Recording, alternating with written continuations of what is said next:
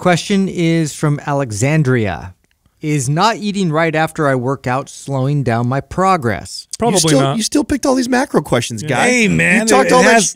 It has a workout component to it. You talked all this shit, and then you ended up picking all these macro questions. No, I spread it out because I know you guys love talking about it. You know what I mean? I was like trying to include you guys. Like, I could have handled an all training conversation today. It's okay. Yeah.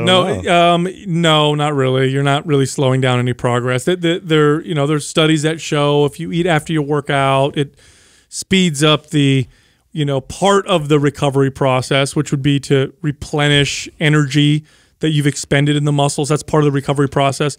But it really doesn't matter when you eat. If you eat later on, you still replenish those energy stores. Really, the only value that goes into eating right after you work out is if you plan on working out again later in the day, right? And you need to replenish those. Energy stores. I blame the bodybuilding community for this one, and this was something that I remember when I was competing. Anabolic window, right? No, totally. And I remember when I was competing that this was like one of the easiest strategies I used to lean out. So like I would work towards building my metabolism up and consuming 5,000–6,000 calories, and then now it's time to cut for a show 6–8 weeks out or so, and I start coming the other direction.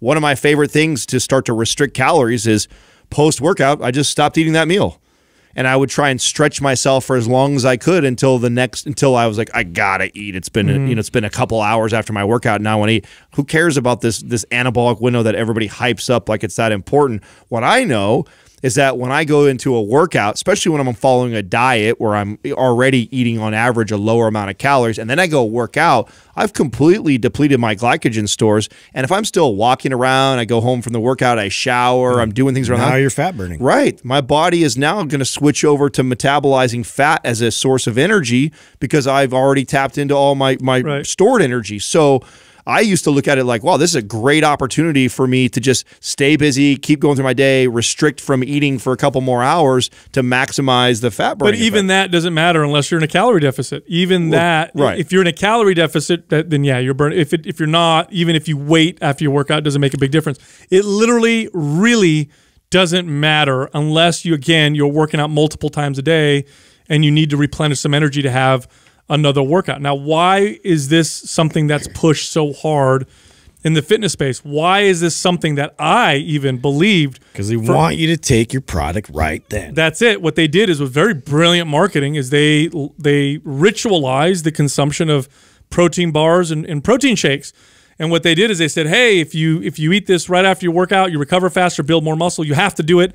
Then they knew if they pressured that and pushed that, people would believe it and ritualize it, and they did. They sold way more products as a result of that that false belief. But no, it's because again, post workout, you're far less likely to eat a home cooked meal, more likely to have the shake that you saved. You're right, though. I mean, the only time it's important is if because of you not eating right after you work out, you're missing your macro targets. That's it, right? So if and that's where I would say, yes, this has a lot of value. Yeah, because you need to eat a little, Right. Like I mean, if your body needs 150 grams of protein every day, it needs 150 grams of protein, regardless if it's getting right after a workout or not. So if now, like in my case, when I decided to start skipping that meal, if that now all of a sudden I lose 30–40 grams a day and I don't get that made up somewhere else in my meals, well then yes, that could affect my progress. But all I would do is now my other 5 meals that I had the day, instead of having 6 ounces, I'm having 7 or 8 ounces of meat, and that would make up for that difference of now skipping that meal and not getting that protein right afterwards.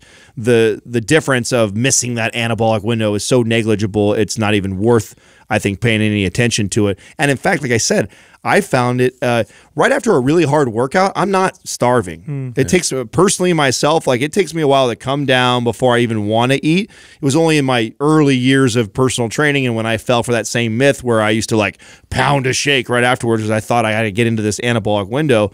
But I found for leaning out, it was like one of the best strategies was for me to skip that. What about gut health? I know you guys like interviewed a specialist on this in terms of like the timing of that. Right after you work out and your body's inflamed, and then you're adding like certain types of food that might add to that like inflammation in excess. Well, that's the irony. The irony is eating right after you work out could contribute to gut health issues because when you're working out and pushing yourself, you do get localized inflammation on the areas that you work out, but you also get the systemic rise in inflammation in the whole body, including the gut.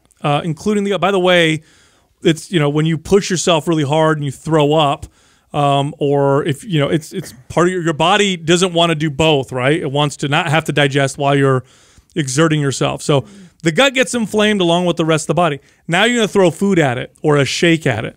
Inflammation increases the odds that you're going to get what's called intestinal hyperpermeability, meaning that food particles, protein particles, pass through the gut and the intestine when they shouldn't into the bloodstream. Your body makes them invaders. Yeah, and your body exactly, it reacts like it's a foreign invader, develops an immune response.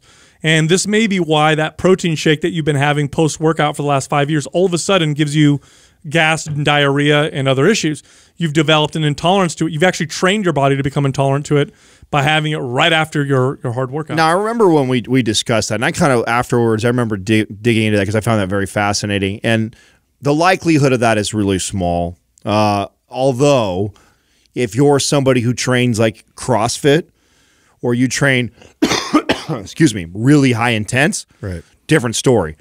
Your average person who works out in the gym that does a 60-minute MAPS workout or whatever, the intensity level of that, you're not getting you're not getting the effects of like. But if you already have gut issues, probably not a good idea to eat right, not ideal. And again, you're splitting hairs on the actual benefits that all the science supports of doing that for insulin spike reasons and all that bullshit.